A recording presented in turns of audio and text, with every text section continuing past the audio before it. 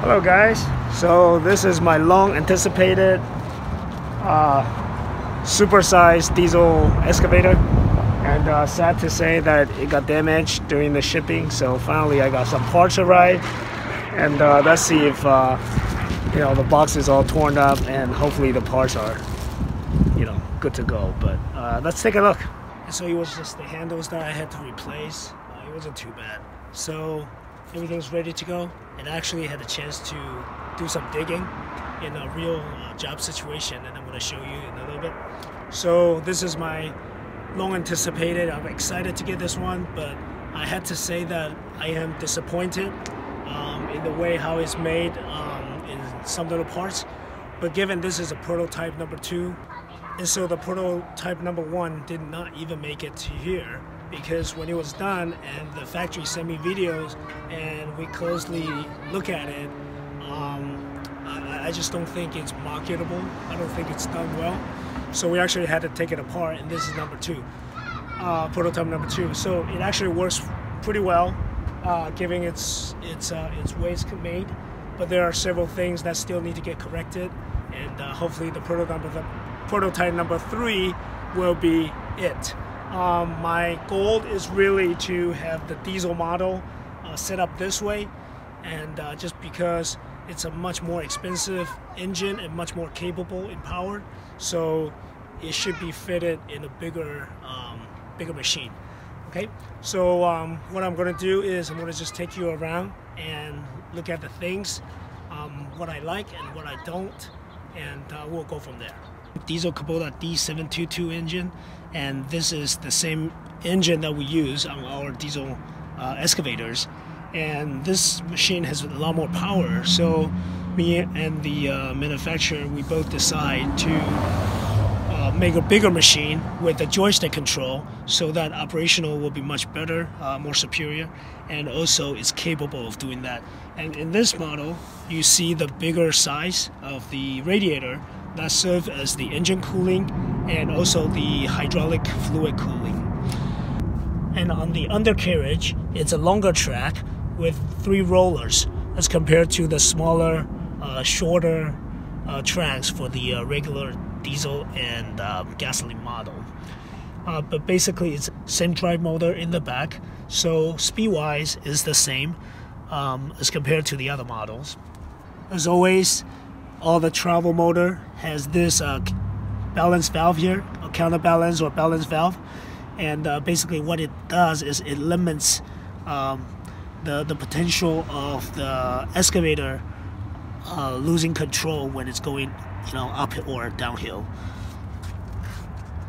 Same thing that all of our excavators come standard with a boom swing. So with this excavator, the digging arm is actually a little longer, so it has a deeper reach with the more power when you do your digging operation. All the Landscape Buddy comes with a hydraulic thumb that's already installed, and a quick change that's also installed, and also 3 buckets: 1 digging bucket, 1 narrow digging bucket, and a 1 flat scraping bucket. Also on the right side we have aluminum diesel tank and a aluminum hydraulic fuel tank, and these are pretty good size, so it increases the operation time and also increase the stability of hydraulic fluid when it's on the hillsides or slope operations. Here is a general look of the pilot controls. So we have the pilot control here, and this is underneath just the pilot control, which is smaller tubes that sends hydraulic fluids to the actuator that opens the spools, so that will in terms activate the digging operations, and it's just much smoother operation. This is the air intake, basically a filter, pre-filter, and then another filter before the air enter the engine. So it's a very well set up. So in the video that you see, I'm operating to dig holes for planting trees. And you can see my hand movement is really just limited to my wrist, and I'm able to do diggings, and it's very smooth operation. So if you are going with the diesel model, this is definitely something that I would consider going with, because the overall cost does not differ by that much, and yet the operational, the control, the overall, it just feels much better. So now what I'm going to talk about my disappointments. So here's the disappointment number one. I have worked with the manufacturer to incorporate the foot control for the boom swing and the auxiliary. And in this model, I would expect the same. Somehow, they only put one foot control. And so this foot control is actually has a shared function, a boom swing and the hydraulic thumb, which I think is not very smart to do that, just because oftentimes I would need to do a boom swing and hydraulic thumb operation at the same time, so I need both. And when I took out the cover, I exactly know why and what the manufacturers will tell me, because the hose kind of run through it, and so he basically left out this control.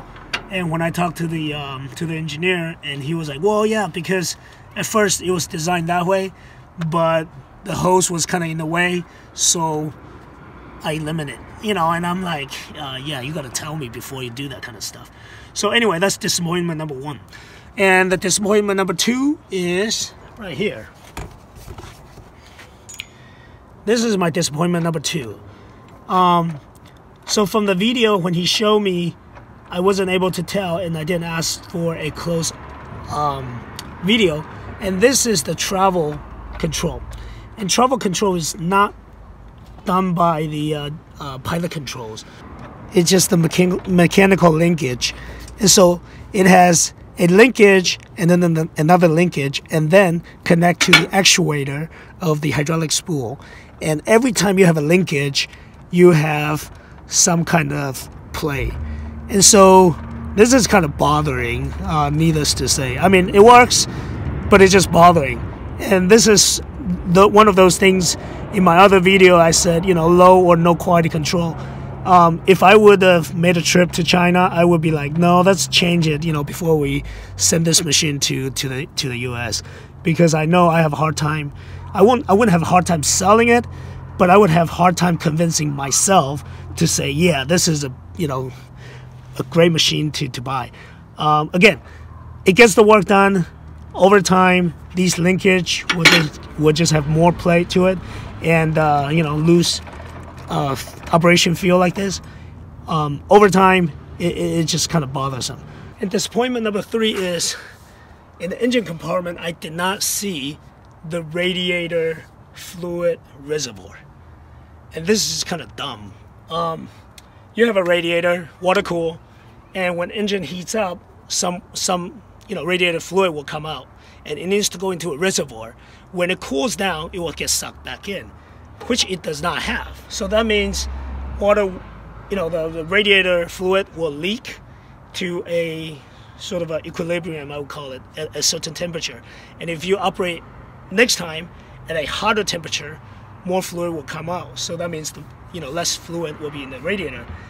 And I just don't think, from a maintenance perspective, it's right. Okay, so anyway, it's not right. So what I'll need to do is get a radiator reservoir, find a place, weld a sprocket to it, and then connect to it, which will solve this problem. But this should not be our job. The factory should have done it. And this is the thing. They did it for my other units, and why did he not do this unit? I just have no idea. When I climb up here, this is a very nice control panel. And it turns on, lights up, but then it doesn't have a engine preheat. So normally for a diesel machine, we can turn the key to the left and it will preheat the glow plug. And I have that in my regular diesel engine model, but it's not here. And it's just very bothering. Okay, this is another thing. Does it work? Yeah, but is it good? Probably not. And on the gauge right here, when I turn on, there is clearly a glow plug sign or glow plug light. You can see it. Okay, so that means this gauge is capable of displaying that, but somehow it's not connected. And the glow plug is, comes standard with a Kubota, so it's just a matter of connecting wires. And again, the manufacturer should have done that, not us as a consumer. Have that basic safety right there. And we do have a lock button. Okay, so this lock button here is done in a funny way too. Right now is unlock, so it doesn't let you start, which is good. Unless you lock it and you can start. Okay, so once you start and it's in the lock button, the hydraulic control doesn't work. But let's take a look. No movement. Now I can movement. Okay, so technically I hit the lock button, nothing should move, but I can move the tractor. And the reason is mechanical control, because this is directly connected to the actuator of the spool. Which I think is kind of dumb, because when I press the lock button, I want everything to be locked, hydraulically speaking. And so you can't just, something will move and not others. What if I lock the machine, I want to get out, and my foot accidentally press or push the traveling control, and the tractor will, move. So it doesn't work that way, So again, this kind of go back to that, questionable quality. If you want to just ordering one unit, and you talk to the manufacturer certain ways how you want to do it, and you thought they got it, but you got a machine and that look like this, and you're gonna be pissed. So I kind of have that expectation. So in all, I'm not all that upset about it, but there are something that I think is just very common, common sense, but yet you can't really expect that when you're ordering it, just one individual unit from the factory, especially if you're going through a sales.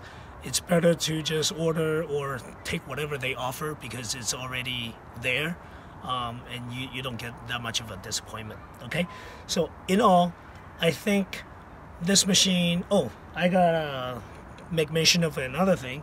So in this model, because I do rent out the machines to friends, whoever does the plumbing or concrete trades, some of my subcontractors, they do rent machine from me. So because we have different operation preference, backhoe or excavator patterns, so I do want to have a pattern switch. So I do have a built-in pattern switch right here. So when the machine is at a pattern switch certain way, it's backhoe control, and then the other way is excavator control. So which is good. So that is one thing that I think is well done.